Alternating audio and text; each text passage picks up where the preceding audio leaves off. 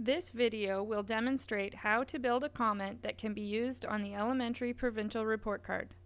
This specific example focuses on a student in grade 4 science who is performing at level 1. However, this same framework can be applied to other subject areas accordingly.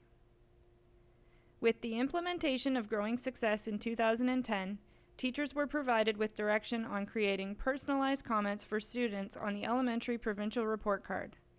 Growing Success states, in writing anecdotal comments, teachers should focus on what students have learned, describe significant strengths, and identify next steps for improvement. In addition, it says, the comments should describe in overall terms what students know and can do, and should provide parents with personalized, clear, precise, and meaningful feedback. The question becomes, how do we fill this space in a professional manner that follows the direction from the ministry to meet the needs of students and parents? The comment framework developed from Growing Success 2010 assists teachers in composing personalized comments on report cards. The comment framework provides a common process for creating comments that reflect the intent of Growing Success. There are 3 components in this framework. Write key learning with qualifiers and descriptors developed from a cluster of expectations which focus on what students have learned. Share specific examples that demonstrate learning by describing significant strengths of the student's work. Communicate next steps to students and parents that will identify strategies for improvement. We begin the process of building a comment by recalling key learning linked to a cluster of curriculum expectations that best reflect a specific student's performance. We are building a sample comment that focuses on one particular student's achievement in grade 4 science. Within the science curriculum for grade 4, there are 4 strands. Teachers are encouraged to consider which strand and cluster of expectations best reflects the individual student's achievement. This specific example will focus on pulleys and gears and light and sound. Within the pulleys and gears strand, there are 3 overall expectations. In this example, evaluate the impact of pulleys and gears on society and the environment, and demonstrate an understanding of the basic principles and functions of pulley and gear systems are the overall expectations that lead to the development of a learning goal. The learning goal is based on a cluster of specific expectations that are related back to the overall expectation.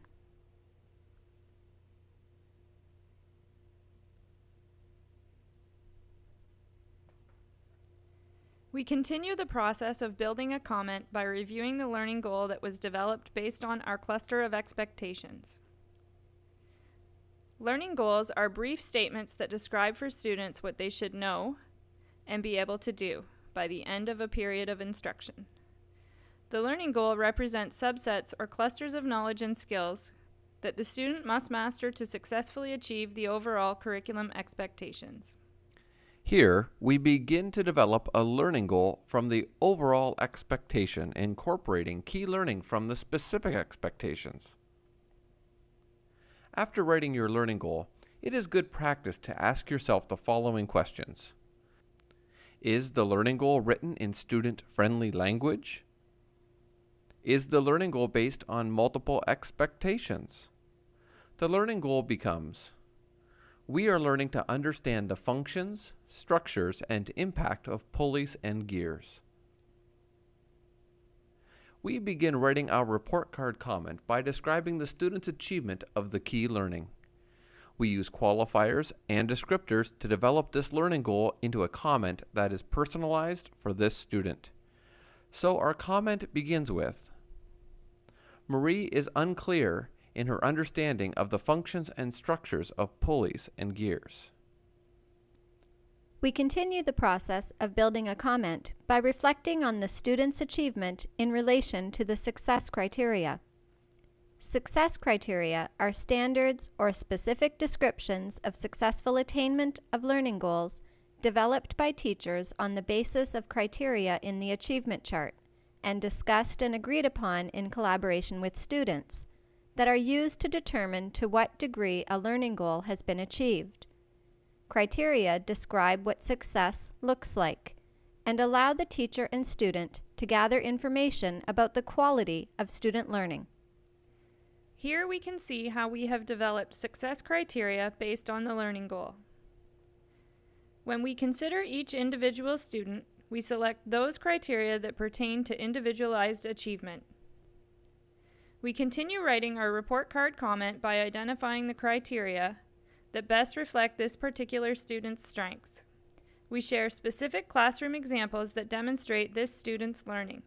So our comment continues with, in her poster board presentation on the characteristics of a pulley system, she correctly identified the differences between pulleys and gears only after referring to the classroom anchor chart. At this point, our comment is as follows. The same process of developing a learning goal from the overall expectations can be repeated for additional strands, incorporating key learning from the specific expectations. Here, we will look at this particular student's achievement in the light and sound strand. The learning goal for this strand becomes, we are learning to describe the properties of light and sound.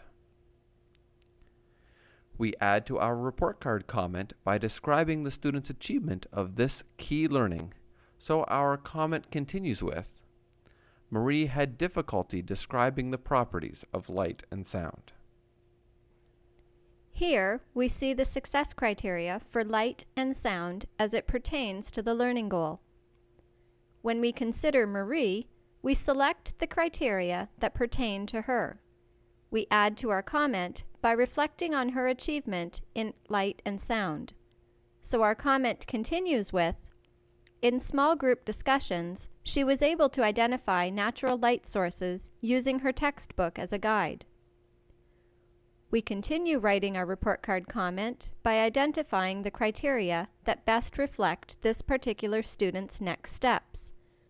So our comment communicates the following next steps to this student and her parents. To reinforce concepts taught in class, Marie would benefit from further investigation of ways in which light is used at home and in the community. In a well-developed, personalized comment, students will see themselves and parents will recognize their child. In reviewing our comment for these two strands, we recognize the following: Marie's key learning, specific examples of her strengths, and next steps that may help her improve. We are able to fill this space in a professional manner that follows the direction from growing success, using the comment framework to meet the needs of students and parents. This comment provides personalized, clear, precise, and meaningful feedback for this student. Additional resources, including a copy of the comment framework and examples